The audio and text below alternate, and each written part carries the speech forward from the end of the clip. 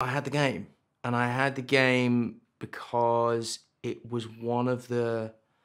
I got a pack of games that came with my Game Boy Color. I was a little bit young for the first Game Boy, but I got the Game Boy Color, the purple thing, and I think it was for my 10th birthday, which would have been in about 99. And Tetris was one of the games that I played. So I knew it from that. It's obviously such a staple and an iconic game in the gaming community, and that was my first introduction. My character, Henk, is a Dutch-born American publisher of games who, at the point at the start of the film, was residing in Japan with his family, and he basically discovers the game at a sort of a games fair in Las Vegas, and is immediately able to see its potential. And so he sets about on this kind of mission, really, to secure the rights. And over the course of the story, he learns about the imminent release of Nintendo's Game Boy, has the idea to package the game with Game Boy.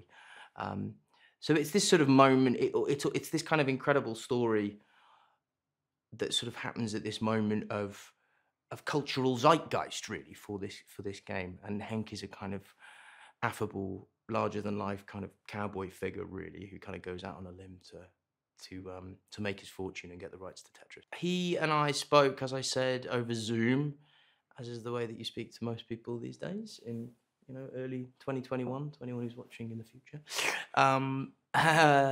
And you're right, there is always an element of responsibility that comes with playing somebody who is a real person. But it is always a story. It is always a story informed by real events. You know, a lot of what happens in the movie is real, but as ever, it's a film. And for the purposes of storytelling and structure and it being entertaining, there is always some liberties taken. But I personally, for my part, I always just feel if you seek to humanize somebody and make them relatable and three-dimensional, then you are doing them the right service, I hope. To anybody who knows anything about acting and theatre, you know, Russia is kind of the mecca for a lot of schools of thought about acting, and any actors that have undergone any training that's based on the work of Stanislavski, you know, it's obviously held in high regard the world over, but nowhere more than Russia. And it really, really shows in the work that those guys churn out, you know.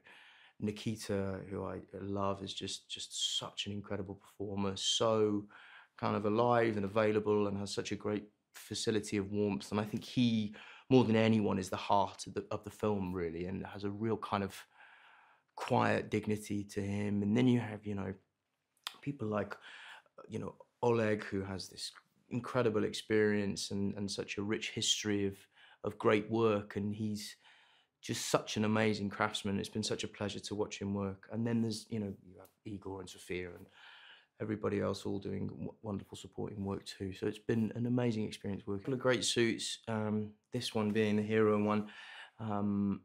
And yeah, there's just this sort of, working with Nat, you know, we wanted to kind of bring this element of extroversion out in him to sort of throw him into relief against what is quite an, I would say, austere palette that's being used for Russia in terms of the lighting and the costume and the set design.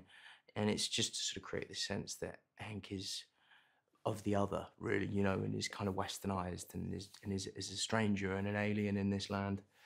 And then in terms of hair and this thing, and, you know, I'm a little bit rosier than I normally am.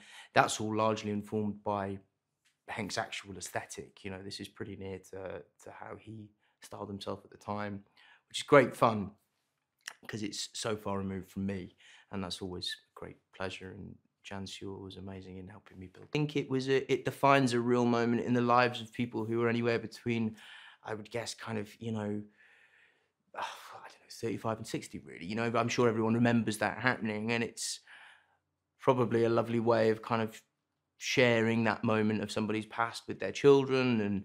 And I think I think the reason audiences will enjoy it are probably the same reasons that Matthew Vaughn likes to try and put these things together. It was a sort of colourful, larger than life period of time where people did sort of make themselves look like this and kind of did wear crazy, kooky, big shoulder, you know, and it's fun. There's something very sort of sensory and extreme about it that makes for great viewing.